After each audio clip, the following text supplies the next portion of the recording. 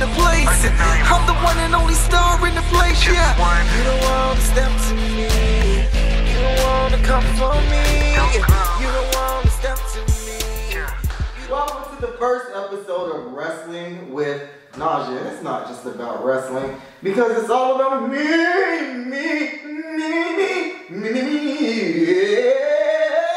it's all about me. It's about me. So what I need you lovely, wonderful people to do is subscribe, hit that notification bell, so when the next episode come out, you know what to do. Subscribe, notification bell. You know what I'm saying? Because I want to give you all of me, give you all of me, give you all of me. So let me tell you what the show is about. I'm going to talk some wrestling stuff. I'm going to talk my wrestling career, what's going on in the wrestling industry. I'm going to talk about my personal life. I'm going to have a Q&A segment where each week I'm going to answer questions that you all want me to answer. Then I have a section called I Can't Stand. I can't stand. I'm just going to talk about things I can't stand. And we're going to start the day off with I can't stand because it's fresh on my brain. And then, of course, I'm going to have a 20-second segment. Well, I'm not going to let you know. But anyway, this is going to be fun. It's going to be a quick 5 minutes. We're going to have some story time. I'm going to do it up, and you're going to get to know more of Naja, because I know it in my spirit. In my spirit. No! God, please, no! No! The first segment we're going to start the show off with is I Can't Stand! I can't stand. So the first thing we're going to talk about is these motherfucking scam calls. All day long. Every single hour. I'm not the only one. Come on now, 5 years ago, we had the scam calls. Scam lightly. What is a scam lightly? Stop lightly calling my phone. I can't take it no more. Please. Please. No more scam calls. Please. T-Mobile, what is you doing, T-Mobile? What is you doing to me, T-Mobile? The other thing I can't stand, I live in Georgia. Why is it cold already? I'm used to it being cold at the end of December, early January, February. It's, what month is it? Whatever month it is, it should be cold in Georgia. I don't understand why it's so cold. I wasn't prepared.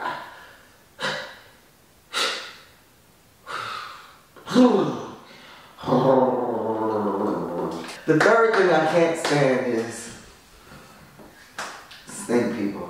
Why did you stink? I don't understand. You know, showers, bathroom sinks, you can whole wash. Seriously, what the f are you doing? I mean, you can even spray some cologne. What is going on? They sell all kinds of deodorants, everything. Why did you stink? I mean, I can understand if you just came from the gym or if you just got out of wrestling practice or something like that. But when you come into wrestling practice, stank. Anyway, stank.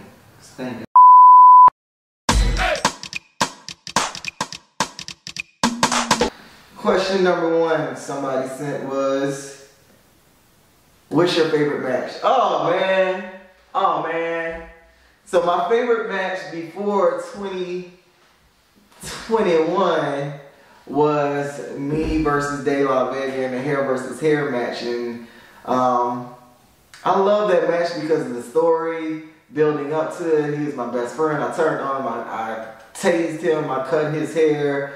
You know, it was a big storyline leading up with the referee that was involved in the match. Then we had this show stealer banger match, and for years that has been my favorite match. But this year, you know, after going through that best of 7 match, well, best of 7 series with Nick Allen, match number 3, match number 7, I don't know. You know, this year I've been knocking them out the park. You know, it's been some good matches this year. So right now, I don't even know. But you know, those 3 matches are always going to be in the conversation. The best of 7 series with match 3, match 7, and then the hair versus hair match. You know, honestly, the past since I got kind of injured in the match 7 with Nick Hill and kind of hit the concrete doing the dive. All head, all shoulder, all of that. So it's been kind of hard to lift weights and to really like work on my upper body. So these past few weeks has been a lot of cardio. And I noticed my body was getting smaller. I felt like I was shrinking. So this past week I have been doing nothing but protein, chicken breast, protein shakes, whatever it is to build my muscle back up. And then my upper body starting to feel strong again. You know, I'm lifting a little bit, getting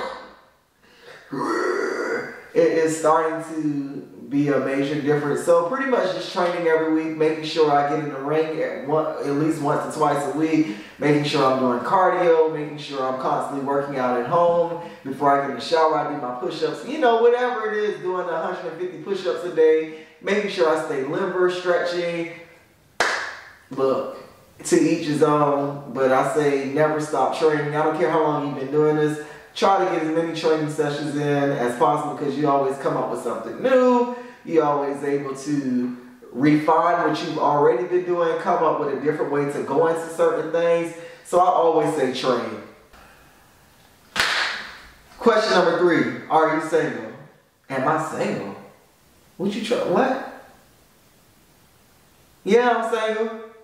What you gonna do about it? What you gonna do? What you gonna do? What's the plan? What's the plan? Yeah, I'm single. I'm single.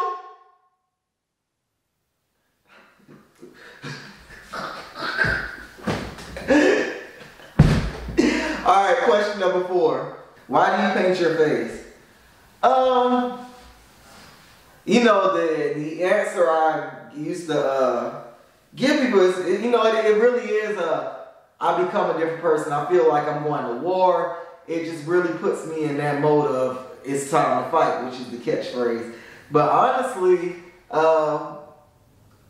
you know, I feel like face paint is ageless. You know, staying a lot of these people who wrestle with face paint on, it's ageless. Also, when I first started wrestling, I had a few insecurities about my skin because I had some skin issues going on back then, and I knew the face paint, I don't have to worry about all my skin issues at the time. But now, you know, I don't have as many skin issues. We all have, you know, our flaws and stuff like that. But it was, honestly, when I started out, it was ways to hide my flaws. And sometimes you see stuff that other people don't see, and that's just a part of life. You are always your worst critic. You always are going to see things, because you look at yourself on a daily basis. Some people see you at a quick glance and stuff like that, and a lot of people don't see you the way that you see yourself. So, you know, it is what it is. Let's talk some wrestling. Let's talk NXT 2.0. I don't know how everybody else feels. You could comment below. You can tell me how you feel about it.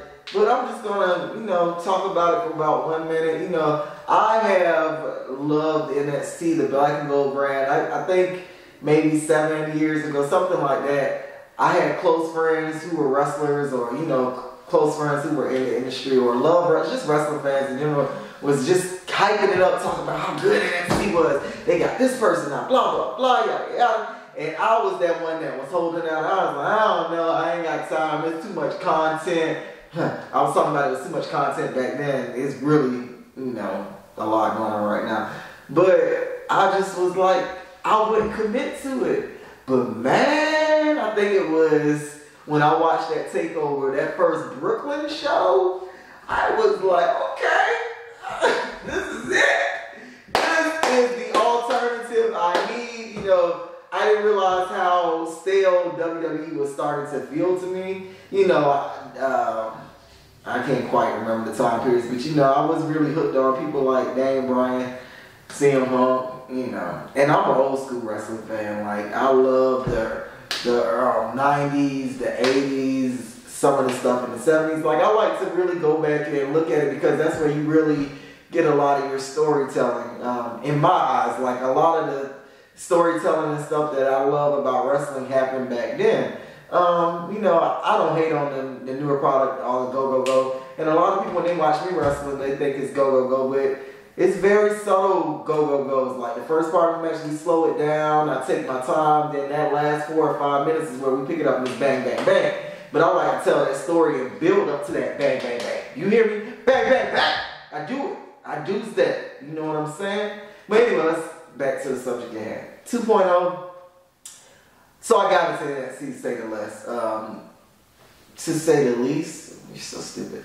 But, you know, once the Wednesday night war started, where it's back and forth with AEW and NXT, some weeks I just didn't want to watch NXT. I mean, the show was still good. The segments were entertaining. A lot of Johnny Gargano stuff. I just really was entertained by the product. But this whole reboot over the past couple weeks is just abruptly, all the new people, all the changes, it was just too much for me. And I watched that first 2.0 episode and I didn't think it was bad, but it was just too much new. To the point where there's so much new going on, I don't feel like one person is really getting over because I'm not getting my time to, and I'm not getting enough time to invest into one of the new people because I'm trying to invest in all these new people. So I kind of checked out the past couple weeks. I haven't been watching it. I watched Halloween Havoc 2 days ago, and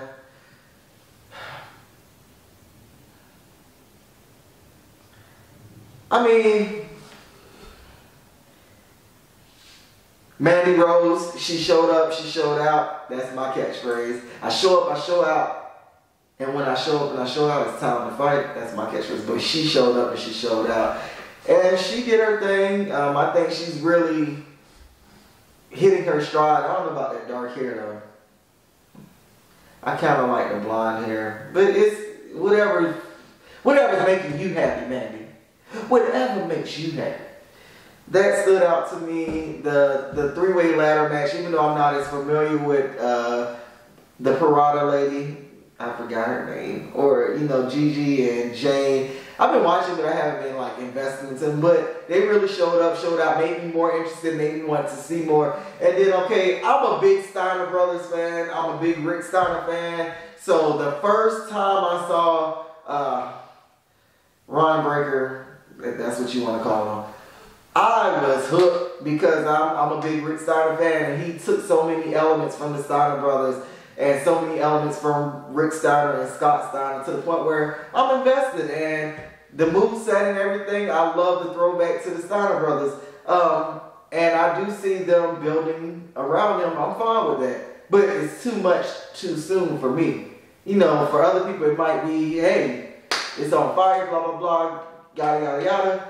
But anyway, that's my take on it right now. I'm trying to get back into it. I'm trying to watch it. But I can't say that I'm going to consistently watch every week. I'll try to keep up, read the reviews, and then when the bigger shows come, watch it, or whatever. Moving on. NXT.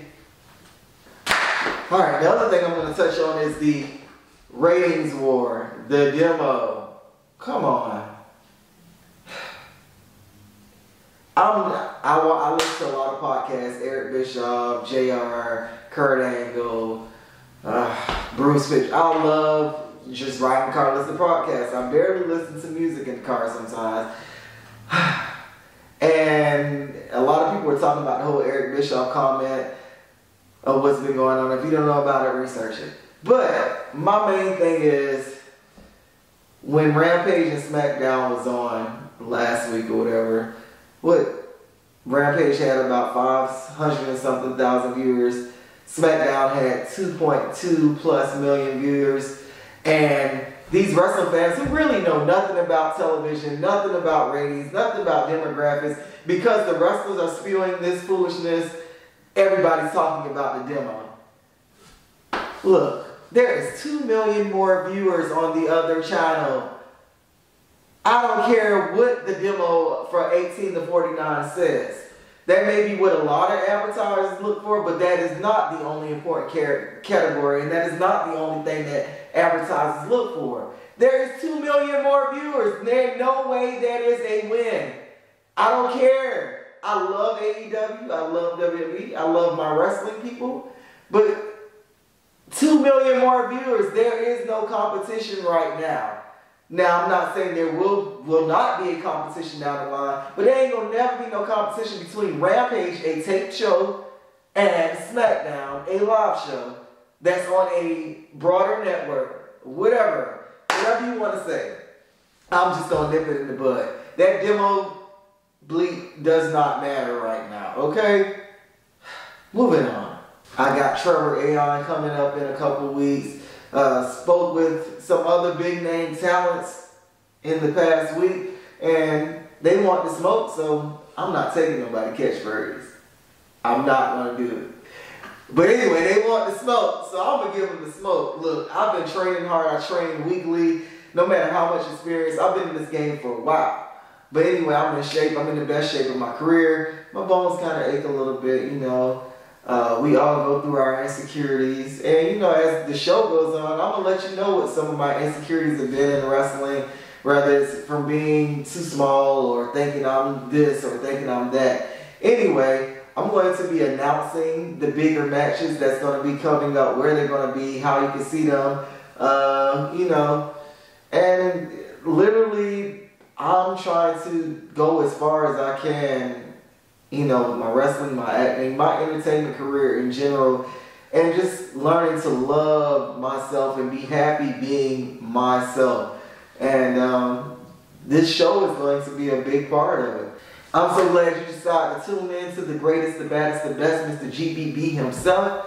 Everybody knows I always show up and I show out, because when I walk into the place, it is time to fight.